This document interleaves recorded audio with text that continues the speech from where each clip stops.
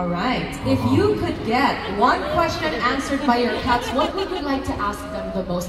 I think maybe some of us who have pets kind of think about this. You know, if I could talk to them, if I could understand them, what would I ask them? Right? Do you imagine that sometimes?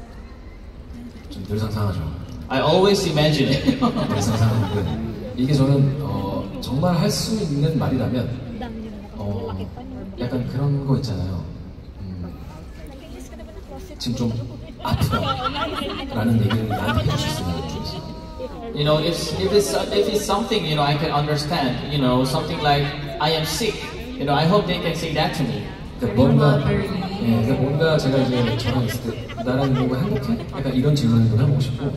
Also, I want to try like, are you happy with me? 근데 이제 만약에 그럴 때마다 이제 대답을 할 거 아니에요?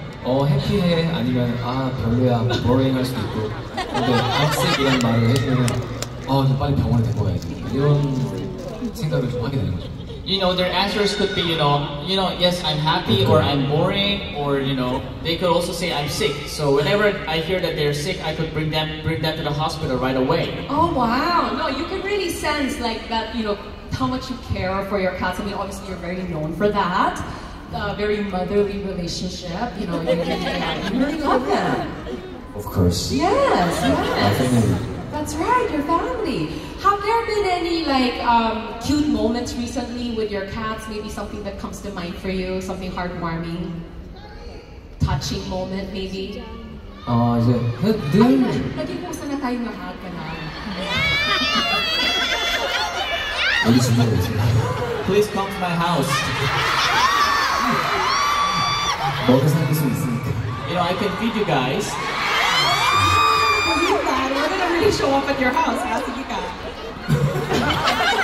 아무튼 저는 그냥 함께 있는 그 순간이 늘 행복한 것 같아요. I think, you know, the moment that I'm with them, I'm always happy. 그리고 또 여러분들처럼 또 귀여우니까. Also, they're also cute like you.